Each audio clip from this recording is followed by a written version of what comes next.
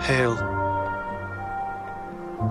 thou that art highly favored, the Lord is with thee. So Mary didn't know that she was having a baby.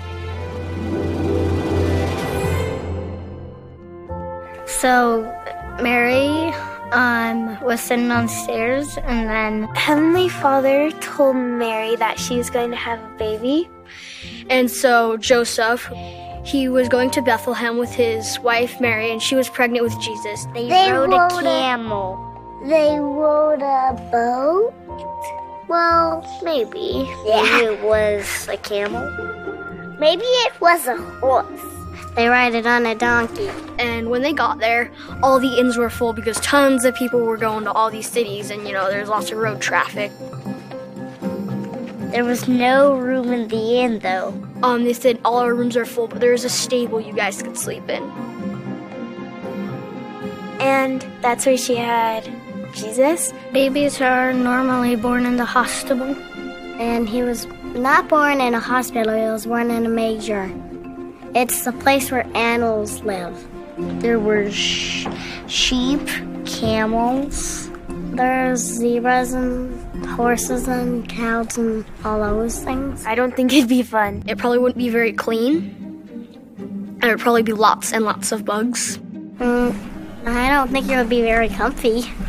It was made out of sticks, and a huge star was above it to tell people to follow it and to go under it.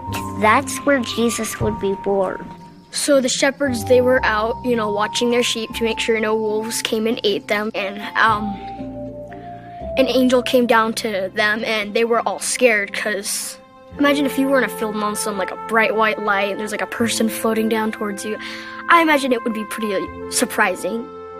The angel told them to not be afraid. Fear not.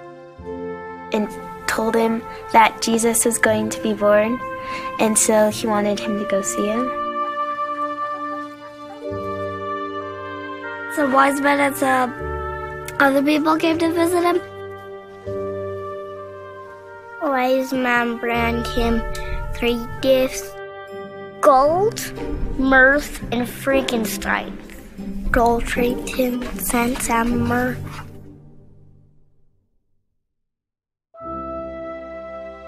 He's special, and so it was a special day on that day. He's special because he's the king, and he's very good. He made it so that we could repent and go to heaven again. And that since he sacrificed his life for us to come down on earth, I feel like that he really loves all of us, and it's just amazing that he did that.